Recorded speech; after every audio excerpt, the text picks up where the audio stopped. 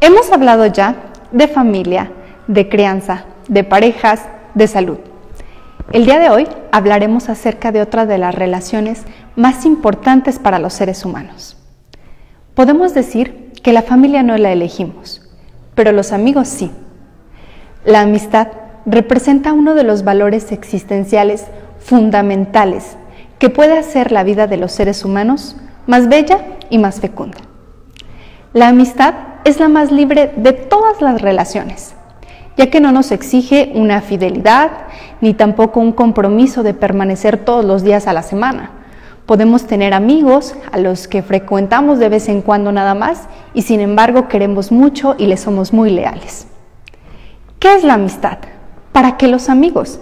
¿Y qué puedo aprender de mí en mis relaciones amistosas? Bienvenidos al episodio 12 de Psicología de la Vida Cotidiana. Psicología de la Vida Cotidiana es un espacio para hablar de todo. Todo lo que te sucede en el día a día y que es de interés para ti y para los que te rodean.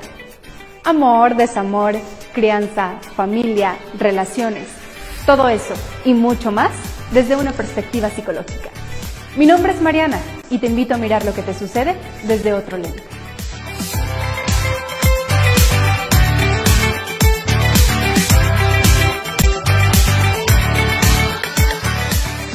La amistad es una de las cosas más importantes. ¿Por qué? Porque nos saca de nuestro diálogo interno. Veámoslo de una manera muy sencilla.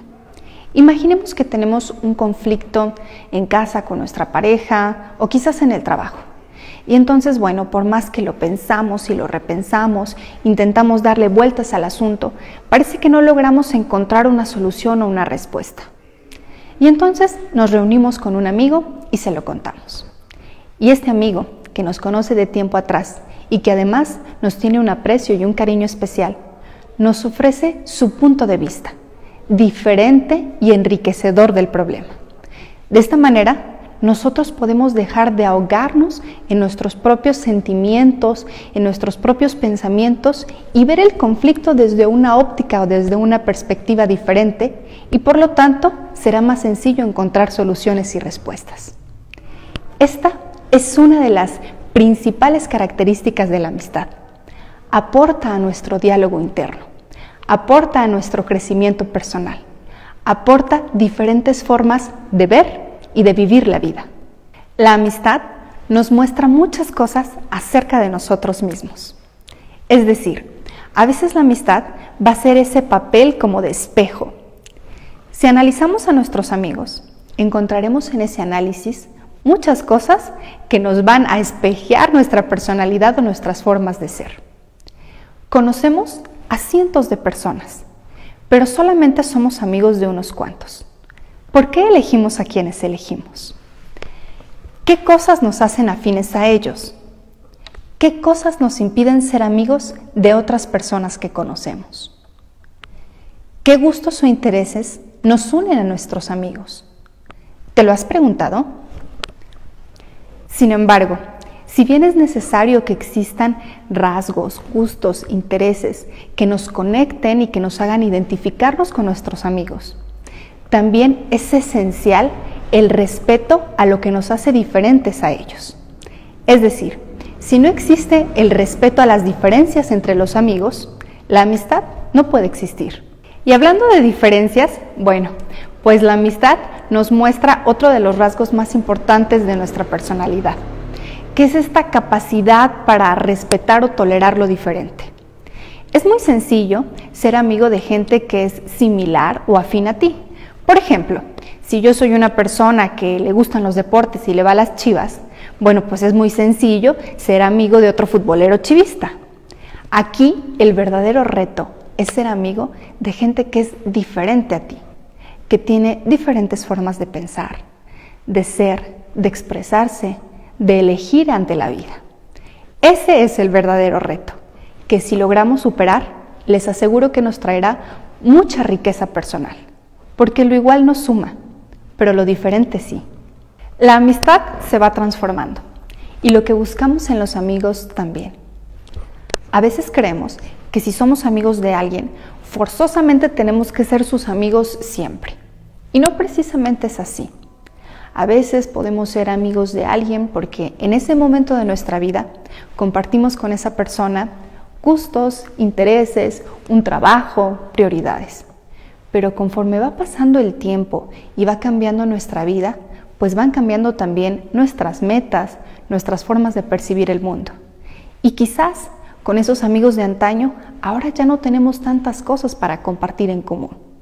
Y bueno, no tenemos que forzar la relación cercana de amistad.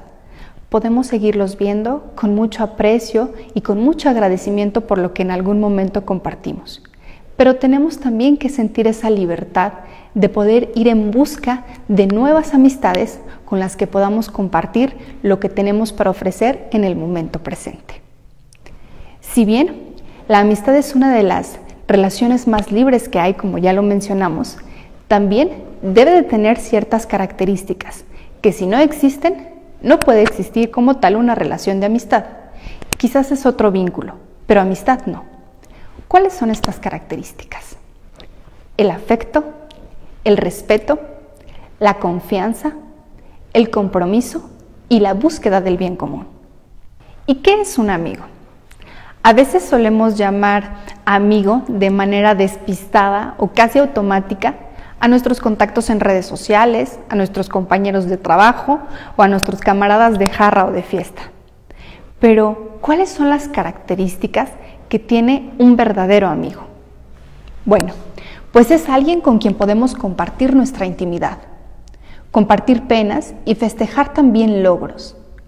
Hay personas cercanas que solo están en las buenas porque se les dificulta hacer consuelo en las malas. Y del mismo modo, personas que solamente están en las malas porque les es incómodo vernos en las buenas. Un verdadero amigo sabe estar en ambas. Un amigo es también aquel con quien podemos compartir nuestras opiniones y escuchar alguna crítica, pues confiamos que estas críticas estarán sustentadas en el afecto que nos tiene. La amistad puede establecerse en todas las etapas de la condición humana.